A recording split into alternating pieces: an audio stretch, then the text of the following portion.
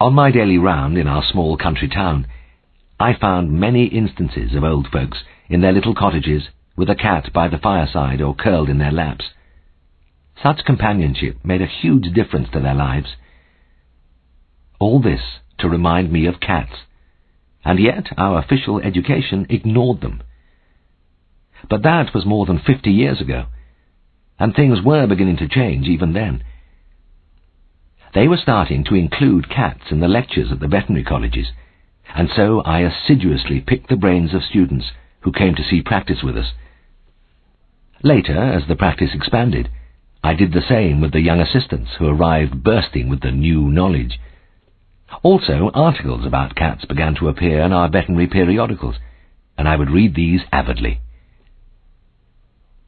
This went on throughout the 50-odd years of my veterinary life, and now, when I am retired and it is all over, I often look back and think of the changes which took place during my era.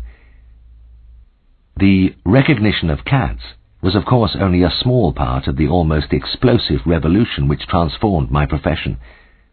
The virtual disappearance of the farm horse, the advent of antibiotics which swept away the almost medieval medicines I had to dispense, the new surgical procedures, the wonderful protective vaccines which regularly appeared, all these things seem like the realization of a dream.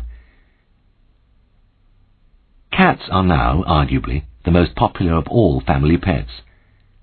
Large, prestigious books are written about them by eminent veterinarians, and indeed some vets specialize in the species to the exclusion of all others. In front of the desk where I write, I have a long row of the old textbooks I studied in those far-off days. Sisson is there, looking as vast as ever.